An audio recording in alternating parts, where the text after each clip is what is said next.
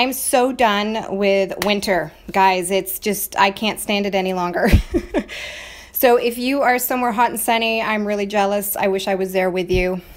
But that's okay because I'm excited and happy to share with you some new products that I received from Ranger yesterday. And you know what? I did cheat a little bit. I tried them out last night. They were calling my name and I just couldn't wait. So anyway, so I'm going to share with you all the things that I have here in front of me. And I hope you will enjoy this little demo that I'm going to put together for you. Let me know if you guys are big into alcohol inks or you're just starting out with alcohol inks. I'd love to hear where you guys are in your journey. That would be awesome because I know this is a huge medium now. And I've been doing this for quite a while. You guys may follow me on YouTube. I've got lots of alcohol ink tutorials on YouTube. And of course, my Instagram is just full of alcohol ink stuff. So this is the first time that I've actually tried this particular product. I have a lot of favorite brands and inks for specific things, but I've been dying to try this new line that I talked about briefly on my Instagram yesterday. So these are and I know some of you have these already, so let me know if you've tried them. I'd love to hear what you guys think about these. But these are the alcohol pearl. So these are different from the regular alcohol inks. Can't believe it. I've got like low battery already. So this is totally live. So if I do black out or lose connection, then I'll jump right back on and I'll plug in my phone if it gets really low. But so these are the alcohol pearl. These are not the same as the mixatives or the metallics. They're different in that they are sort of like a shimmery, iridescent kind of finish to them. Yep, I'm going to share with you the black cardstock in a minute. Actually, I did start a little bit of some ink on the black cardstock. I really do like this. I've just experimented on two sides just with different colors. But it's a nice matte finish, which is really pretty. So I'll share that with you in a little bit. And then, of course, I'm going to be doing some of the inks on just regular Yupo. And on some new stuff here, they've got, I may not get to all of this, but they've got some new hardcore art panels. So these are really handy. They're all ready to go, prepped. You just put your ink straight on them. So no need to prime and gesso them or anything like that, or they're just ready to go. So those are great. And then, of course, there's some other cardstock here. We've got some shiny silver and then some sparkle over there. So there's tons of colors in this line. And if you do have questions, let me know. If I don't see it or get to you, that's okay. I'll when I do the replay, I'll take a look through and I'll answer your questions if you have any. But I'm going to be sharing with you some of the greens and the yellows because I'm big into just the natural colors right now. So they have a line of those particular colors. And then we've got some smolder and mineral. I love the names of these inks. They're awesome. It reminds me of nail polish, like when you're going to go buy nail polish and you read the name and you love it, so you buy it. It's kind of the same thing here. So these have a little ball in them, just like the metallics or the mixatives. So you really need to shake them well in order to combine the product because it'll settle to the bottom. That's the pearl or the shimmer that's sitting in there. Oh, and by the way, these are dye-based. They're not pigment-based. So like most alcohol inks, you need to make sure you seal and protect your work when you're done. And I know I get a lot of questions about that. For me, I use the Krylon Kmar. Okay, so if you want to seal your work, use that first because different brands of inks and different colors will bleed. So if you're looking to finish your work with resin or that sort of thing, you need to seal your work first, always, okay? So a sealer of some sort, Krylon Kmar, that's what you need. And then to protect, added protection, you can use some UV. I use the Krylon UV Archival, so that's really awesome too. All right, so let me share with you some really cool colors here, and I'll share with you the combinations that I've been using and what I got in the set. So here are some purples and blues, which are my favorite colors, really. And then I've got some softer colors that you can create when you add blending solution. And then some more saturated colors. So these are just made with the inks. There's no blending solution added. So I'll just show you what I got. You could look at this. They come now in these cute little bottles. These alcohol blending solution bottles are really awesome. Blending solution versus alcohol. So here's the deal. If you want your work to retain that sheen or shine and full color, then you really want to use blending solution or extender. One or the other, they both work the same. If you use alcohol, you're going to draw the sheen out of your work and it's going to leave a matte finish, okay? So those are the differences. I know alcohol is a lot cheaper, but you just want to consider using blending solution if you can, okay? I like to do that instead of alcohol if I can.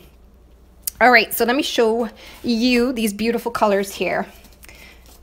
And I'm gonna start off with my favorites here. And get some paper towel here. Here's a little bit, oh, actually, you know what? Let me, so I don't know if you can see that in the light. I wanna just show you the finish with these pearl colors. So they have a bit more of an iridescent, shimmery finish. So this particular color here, this is actually one of my favorites. I love teal in general. So this is called Tranquil, that color there. And then I've used Villainous. I love the name of that one. And what else did I use here? Oh, nope, not that one. This one here, this is called Intrigue. This one's really pretty. So these three are what I used to create this card. So I'm just going to share with you how I did that one.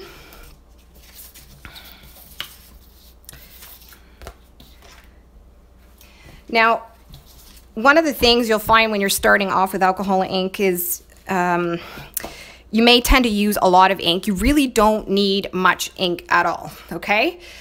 It's not necessary. However, I will admit I am a heavy user of alcohol ink. So it's really just personal preference. And I'm a messy artist. I'll admit that as well. So this is actually really organized for me. And I'm actually wearing gloves, which I never do. So yay to everybody who tells me all the time to wear gloves. Okay, so let's shake these up really, really well. Oh my gosh, my battery's running low and I charged it. What's going on? I might have to plug it in. Okay, so here is Tranquil. Actually, I'll just take these off right now. I really do like the tips on the Tim Holtz Ranger line. They're just a little bit longer than some of the other brands. And yeah, they work really nicely. So I can show you the shimmer there. All right, see, I'm making a mess already.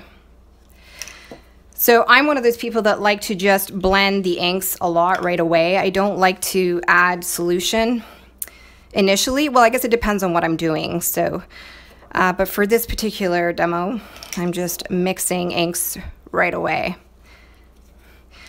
Now, I know you can use a straw, you can use compressed air can, which is what I used for the flower over there.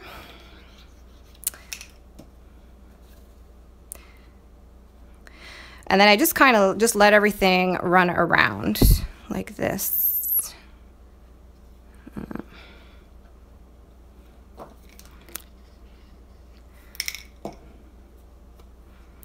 it's always helpful to have a paper towel underneath. Now I know some people say, oh, you're gonna waste it all, but you can actually reactivate inks on paper towel and use it in other ways, like a swipe or something. This particular line of inks, they don't reactivate as much when you use blending solution on top of them. So just keep that in mind. Some of the standard inks, the regular line does, but these particular ones won't, or they don't as much anyway.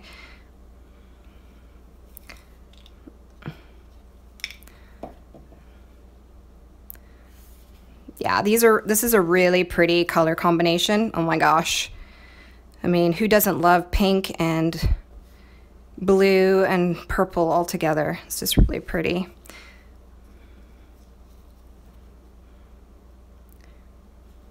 So if you want that the saturated look, don't add any blending solution. Just keep it as is, and you can keep adding to it. Now, I know a lot of you like to sometimes, I see, use a hairdryer or a heat gun. And everybody has their own way of doing things. I honestly don't like a hairdryer. I don't have enough control and it just blows all over the place. So I tend to just work with it just by picking up the page and moving it around. So anyway, I'm going to leave that off to the side. So here's a couple that have dried already on their own. So they're really, really pretty.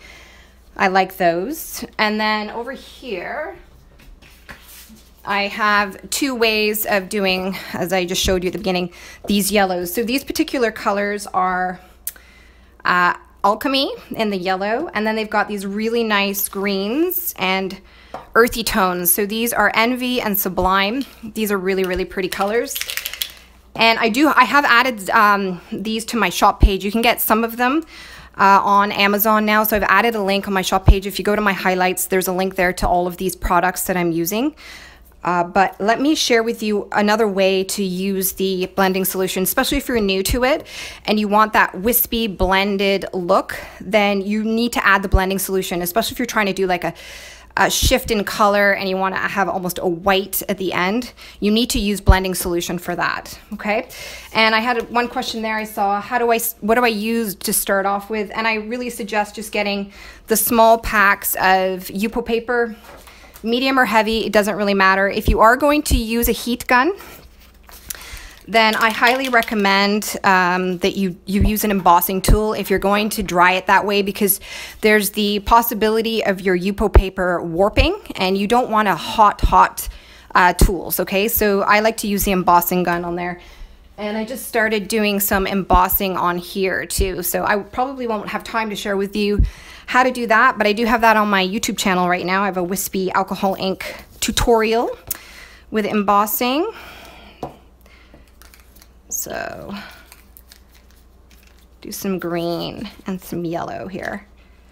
It's so pretty. Okay, so if you want to get that wispy look, then you want to add some blending solution and it'll just lighten things up for you. I should put my paper towel back down there. So you can already see how light it is over there. And again, a little bit of this goes a long way. But it's a more transparent kind of look. So if you were to use alcohol on this, you do draw out some of the sheen and color. So just keep that in mind. I do use alcohol quite a bit. It depends on what I'm doing. But if you are going to use alcohol, please make sure you're using something higher than 71% because of the water content. Okay, so you can see the shift there in color. It's almost going to a white. Yeah, there you go.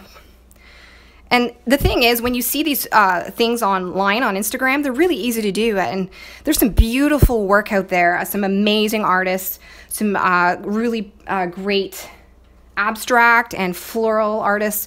Like this kind of style, if you follow Alexis Bonavita Cola, I don't know if she's there, Alexis, if you're there. This is her style, as well as, oh, I don't have it here. Kimberly Dean also has some amazing floral technique courses. So, you know, I like to promote other artists, not just my own stuff. So you really need to check them out. And of course, if you follow my Feature Friday, oh, today's Feature Friday. Yes, I'm going to be featuring a student from my class. So I'll share that with you later on today. Okay, so here, I'm going to quickly do the cardstock. My battery's running low. Hope you guys are doing okay and you're enjoying. Yeah, these colors are awesome. I really, really like them. Okay, for the cardstock, one tip I really want to recommend is that you use a white mixative. It will just help the colors show a little bit better on your cardstock, especially if you're trying to do flowers or something like that. And I admit I'm not the best at flowers, but let's give it a go. Somebody recommended using Smolder on the cardstock, on the black matte cardstock. So I'm gonna give it a go here. No, I'm gonna add some blue because I gotta do that. All right. And some mixative.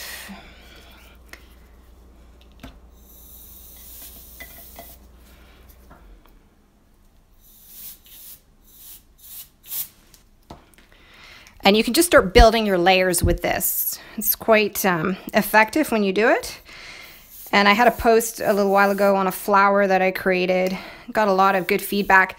And that was Kimberly Dean's technique with the little center there. She uses some really cool tools to get that look, but so you really want to take your time and just, these work really well. Just a regular compressed air can that you clean your keyboard with. I just got this from Staples, so if you're in Canada, hello fellow Canadians. If you're, yeah, let me know where you guys are from. I'd love to, somebody said they were from Germany. Hello, Germany. Let's see. Oh, you know what? I haven't used this color yet. This is called Enchanted.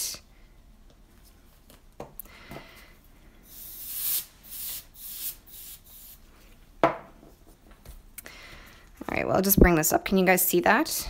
It's kind of like, it's a really nice cardstock. So this is it here. I haven't found it online yet, but I know Ranger's sending it out to stores soon. So this is the that one, and then the other couple that I want to share with you are the Silver Sparkle and the Brushed Silver. These are awesome too, so you can check those out. And if you want to see the embossed part, then of course, like I said, I have a video on that. You can check that out. But anyway, I think that's pretty good there. I have to stand on my stool so I can see you guys. Hello from North Texas. How are you? Have you used the panel? No, I haven't. Oh my gosh. Okay, let me open it up really quickly. Let's do a quick panel before I go, before my battery dies. I'll use the small one. So this is the Alcohol Ink Hardcore Art Panel. All right, let's move that over. Okay, what color shall I use? Shall we use earthy tones or the teals and the blues? What shall I use? Tell me. Blues, pinks, what do you want to see? Let's go with hi from Indiana. Hello, Indiana. Orange. You know what? Let's go with some pinks then. This is the Deception. Oh, okay. Somebody said pink and earthy. So we're going to do pink and earthy together. Okay, this one is Mineral. And I think my dog is going to bark any minute now. So, all right, let's see what we got here.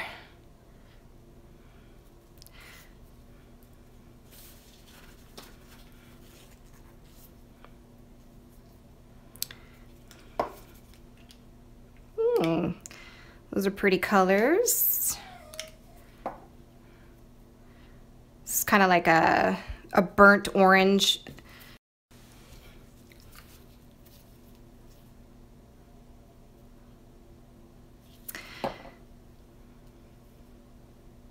So it's pretty good. I like that card stock on one side, and I think, you know what? You can use both sides of this. So this is the first time I'm using this just right out of the pack. And I think I need to experiment with this one a little bit more. But I think this would be great actually for coasters. You could finish with resin on this, as well as, yeah, resin would be good actually. It's a nice sturdy surface, as well as embossing on that. I think that would look really, really good.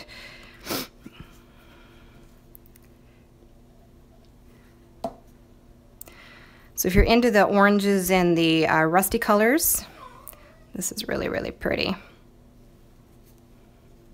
You just got to be careful that I think this would stain a lot. So you got to be careful of not getting your ink onto the areas that you don't want. So just keep that in mind. Especially with Yupo paper, you can't always get it clear 100% when you use blending solution or alcohol to lift it. It does stain a little bit, and this could be the same way. So I'm going to give it a go and see what happens here.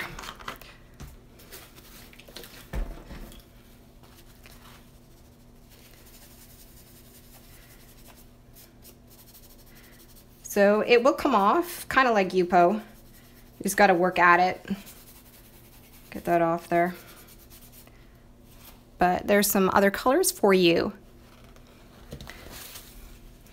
All right, guys, well, that's it, I think. Today, I'm going to continue experimenting. If you have questions about any of these products, obviously go to Ranger, or you can ask me, just message me. I'll check over the questions here, and then, of course, I'll put this on my highlights if you want to rewatch at a later time. I really appreciate you guys taking time out and visiting me today. Happy Thursday. Oh no, today is Thursday. Feature Friday is tomorrow. Hope you guys are doing well, and I love you guys. Thanks so much for joining me, and we'll see you guys again soon, okay? Bye.